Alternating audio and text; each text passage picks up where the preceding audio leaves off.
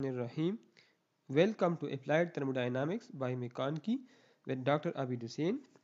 So problem 2.4 is 0.05 kg of steam at 15 bar is contained in a rigid vessel. Rigid vessel meaning that volume is constant. There is no change in volume and work done will be considered to be zero. And constant volume is 0.0076 cubic meter. And what is the temperature of the steam? If the vessel is cooled, at what temperature will the steam be just dry saturated? Point saturation temperature. Cooling is continued until the pressure in the vessel is 11 bar. Final pressure is 11 bar. Calculate the final dryness fraction of the steam X. Calculate X and the heat rejected between the initial and the final state. Find Q. So first I want to show all data by PV diagram. Pressure in bar and volume is in meter cube or in meter cube per kg. This is total volume is in meter cube and specific volume is in meter cube per kg. This is saturation curve. So first pressure is 15 bar. So 8.1 pressure is 15 bar, and after cooling it comes to dry saturation. It means that at the first point the steam is superheated, because after cooling it come to saturated vapor line. In the statement, if you read the statement, 0.0 kg of steam at 15 bar is continued in a radial vessel of volume 0.0076 meter cube. What is the temperature of the steam? If the vessel is cooled, at what temperature will the steam be just dry saturated? It means that after cooling it come to dry saturation point. It means that before this the 8.1 the steam is dry saturated, superheated, and at this point pressure is equal to 17 bar. Pressure is equal to 15 bar, and this is saturation point. To find Ts at this point Ts at this saturation at this point, and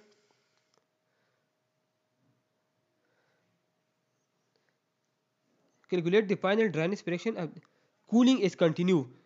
Cooling is continued beyond this point. It means that cooling is continued at constant volume. This will be straight vertical line. So this is final point. This is point 1, this is point 2, and this is point 3. Cooling is continued until the pressure in the vessel is 11 bar. At this point pressure will be 11 bar. At this point pressure will be 11 bar.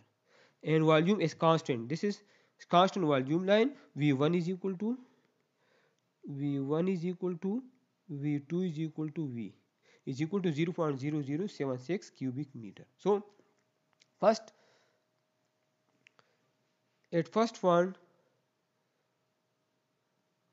find saturated steam, temperature of saturated steam. What is the temperature of the steam? So for saturated steam T1, for superheated steam first find specific volume.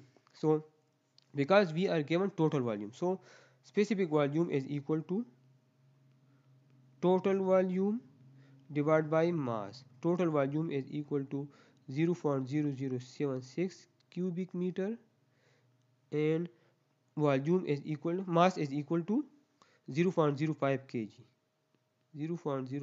kg. So specific volume is equal to 0.152 meter cube per kg. Now we can easily find superheated temperature T1. So from superheated steam table,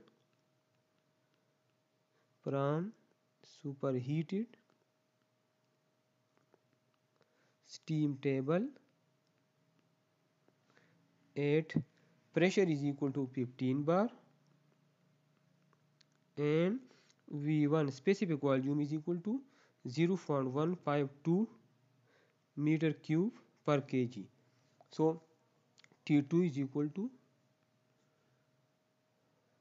T1 is equal to T1 is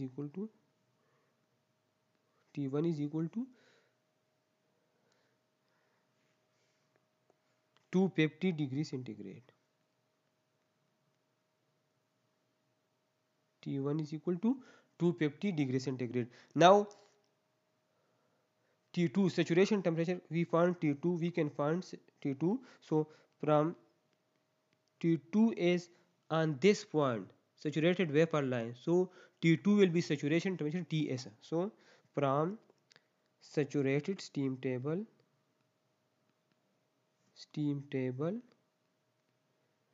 at specific volume V2, V1 is equal to V2 because volume is constant, 152 meter cube per kg.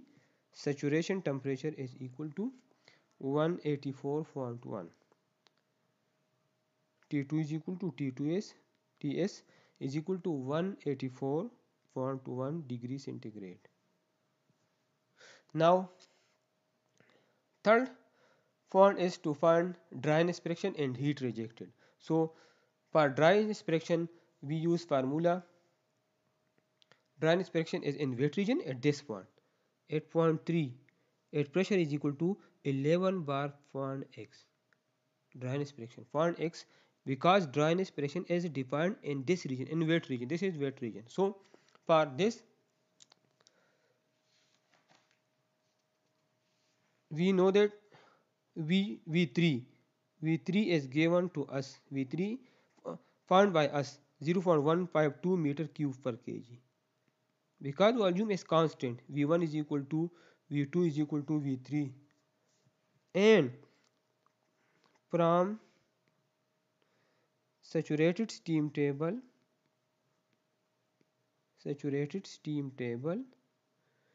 at pressure is equal to 11 bar, because 8.3 pressure is equal to 11 bar. So at pressure is equal to 11 bar, Vg is equal to 0.1774 meter cube per kg. Now the formula is V3 is equal to x Vg. So x is equal to V3 divided by Vg, which is equal to V3 is 0.152 constant volume meter cube per kg, and Vg is 0.1774. So this implies that x is equal to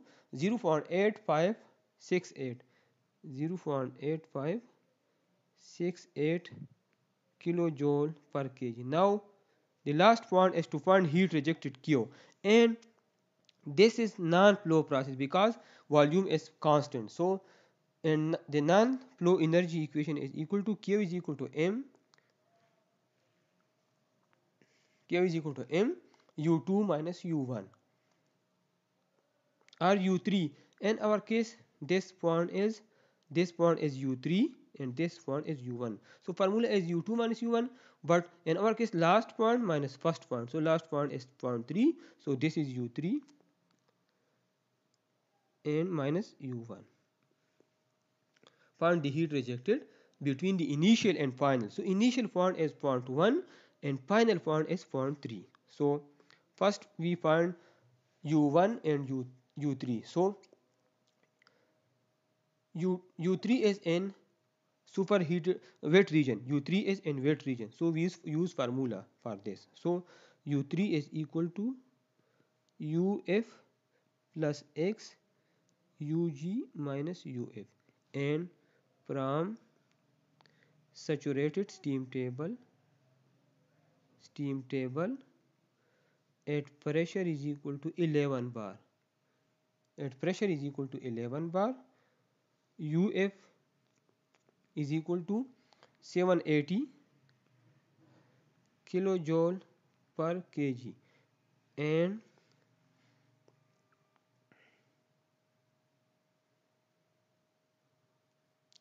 and Ug is equal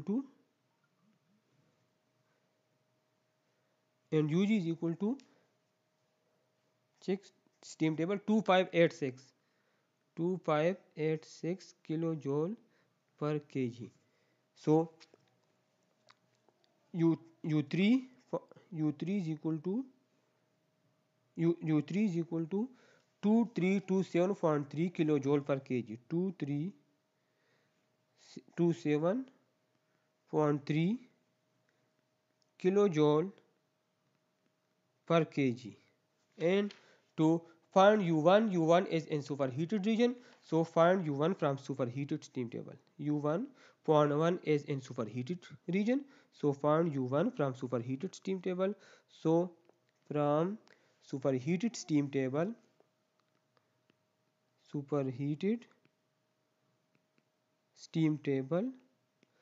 at pressure is equal to 17 bar and specific volume V1 is equal to